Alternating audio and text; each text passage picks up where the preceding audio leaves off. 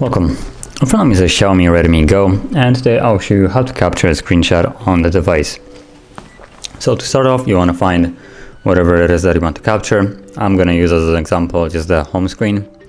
And once you have that open, all you really need to do is hold power key and the volume down. Get a flash and it minimizes. And that's basically it. Now the image can be found in your photo gallery, so let me just find that and open it. Wherever that is. Oh, photos right here. And you can see,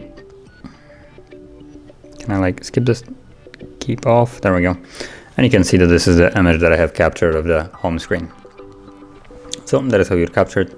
And if you found this video helpful, don't forget to hit like, subscribe, and thanks for watching.